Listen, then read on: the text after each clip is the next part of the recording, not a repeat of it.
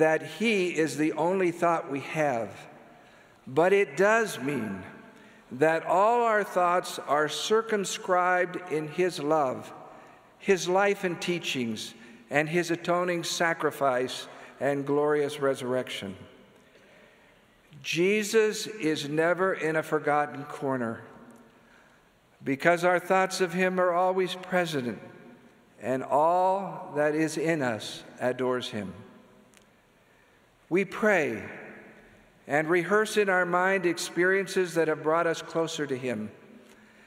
We welcome into our mind divine images, holy scriptures, and inspired hymns to gently cushion the countless daily thoughts rushing through our busy lives. Jesus, the very thought of thee with sweetness fills my breast, but sweeter far thy face to see, and in thy presence rest.